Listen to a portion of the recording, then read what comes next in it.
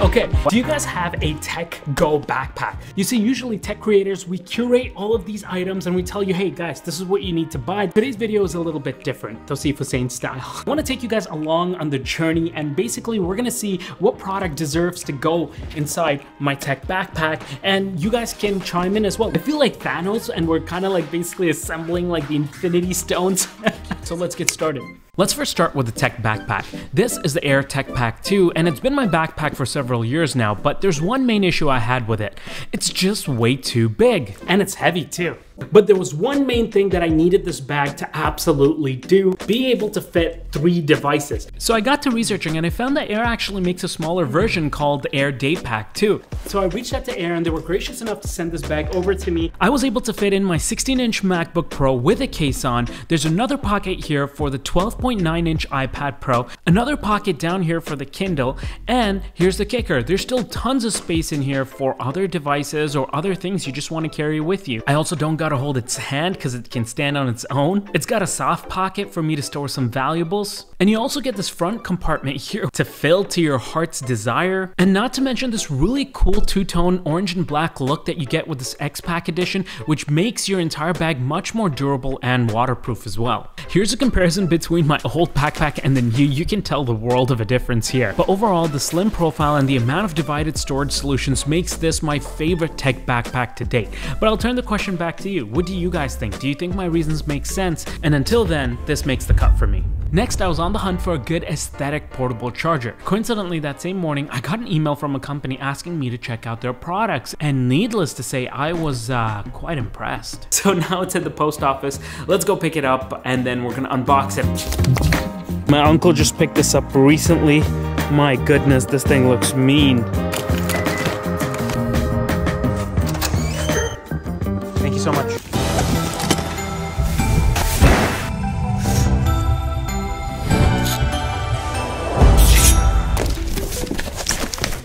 Okay, so in the box we have, it's like a really old school iMac. It opens up and then I could like charge with it. 35-watt output on this too. That's really cool. Okay, and then we have, it's like having a keychain on you, but you can use different cables if you wanted to. And then we have, so basically it's like an alarm clock as well as a portable charger. Kind of cool. Now the next package that I have, oh yeah, this is the one. So this is what I was talking about when I saw on their website. Like, it looks really clean. It's got like this like see-through design. Got like this like really cool yellow cable, and it comes with this little carrying case. This might just be the coolest portable charger I've ever tried. And when you turn it on, you get this colored screen, and you get all of this information, including temperature, battery information, and tons more stuff here. So I plugged in my iPad and you can see exactly how much power was being delivered to it. Super cool. Okay, so I think it's fair to say that Shargeek has won a spot inside the bag. I just really love things that are a little bit different, a little bit unique, and I think they definitely hit it out of the park on this one. So Shargeek, you're going in the bag. Okay, so next up, now I wanted a cable that would be not only long lasting, but it would be nice and neat when I wanted to put it away.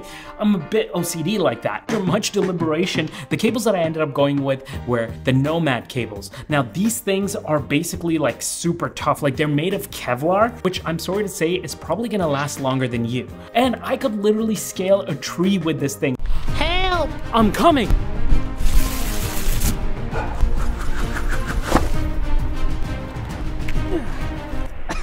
Okay, I'm not gonna try, but you get the idea. And the best part is, when it's all said and done, you could just go ahead and tie up the cables and they stay nice and neat like this. And for that reason, Nomad Kevlar cables, you're going in the bag. Okay, now about my devices. You guys are probably wondering, why on earth, Tausif, are you carrying 3 different devices? Like, are they not somewhat redundant? These do very different tasks, and they work with various different situations in my mind when I think about them. The MacBook, for example, is my workhorse. It's what I use for pretty much all my photo and video editing, my daily work, and of course, when I need to do some serious uninterrupted shopping. The iPad, on the other hand, it's my creative device. I use this for scripting my videos, just browsing and researching, sketching out thumbnails, and even just drawing/designing things. And lastly, the Kindle Paperwhite. This is my dedicated reader. I find that that having an iPad as my reader is a bit too clunky and heavy, as well as the backlight can be irritating over time, the Kindle is perfect for this, and it actually looks like a book when you're reading it. Now, carrying around all three of these devices on a daily basis, as you can imagine, they do get banged up quite a bit, which brings me to the sponsor of today's video, Casetify. Now, Casetify makes some of the most high quality cases as well as prints. I was thoroughly impressed, like everything from the packaging that was delivered to me to the unboxing experience to the quality of detail. They also offer 360-degree all-around protection for your device and screen, and the one I went with here for my MacBook is plain no print because I wanted that clean minimal look. The corners have this little shock protection, so if you drop your MacBook, ideally you're gonna hit that shock. Now, I'm obviously not gonna test this out for you guys because I mean, I can't afford to. This thing is like 7 grand. So yeah. Another case that I got, which is the iPad Pro case, and honestly, this has become one of my most favorite like slim stand case for the iPad. Like this thing is so well made.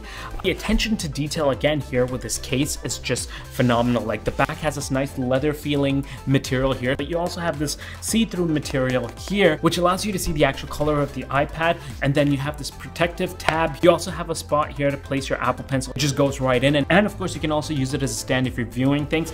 And the stand is quite sturdy as well, so if I'm writing on it or pressing down on it, it's not going anywhere. As for screen protectors, I traditionally didn't use them because I didn't like how they felt, but these Casetify ones, they feel like they're like glass. And I have it here on my iPad, and actually using the thing, I couldn't tell a difference between the screen protector and the actual screen, so that's great. Now on the MacBook, I like privacy screen protectors, but they have one major problem.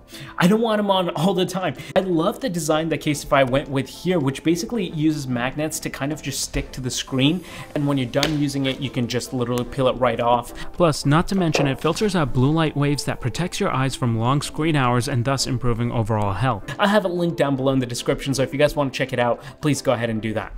Okay, for the next product, I needed some items in order to help complement my work style. You see, my work style is very much in motion, so I needed a few items in order to help facilitate this particular work style, and that's where the first item, Moft Invisible Laptop Stand, comes in. This particular accessory sticks to the bottom of your laptop or case, and it's folded away when you don't really need it. But when you do, it uses this neat little origami trick to fold right up, and it's got 2 different heights, and it's quite sturdy. Because this thing is so inconspicuous and doesn't really take up much space, I think this goes in the backpack. Now next, we need a mouse. And I had to go with my usual, the Logitech Anywhere 3 mouse. It's my favorite choice for a small, convenient, portable, but well-made mouse. It feels really good to use in your hands with the silicone grips and the machine-steeled scroll wheel. You can't go wrong with this. Now, an SSD is an absolute must-have when you're traveling and you're doing professional work. I've gone through my fair share of SSDs, and I really like a lot of these guys. Like, I've used the Samsung T7. These are really nice because they're small, portable, and they're made with like this really nice aluminum casing. Another option I have is the LaCie SSD. Now, this thing is really ruggedized and well made. The whole thing is in this like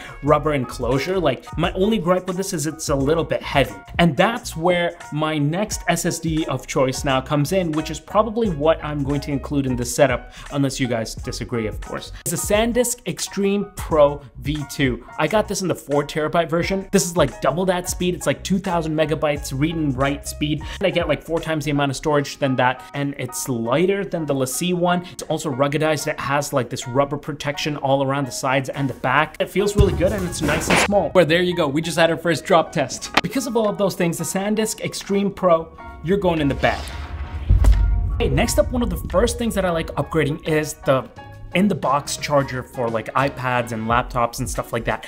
Look, here's the issue. These things are pretty big. Like, just look at this MacBook Pro charger that I have. And not only are they so big, they only have 1 port. Now, what this means is you gotta carry multiple of these guys. So one for your laptop, one for your iPad, one for your phone, like, and then it just gets hectic. And then you just have like 50 chargers in your bag, and like you can't even carry like your actual stuff. I picked up this guy here from Ugreen on Amazon. It's a GAN charger, which basically means that you can pack a lot more wattage into a smaller body, and you get 4 different ports on here. And the kicker is it actually looks pretty good.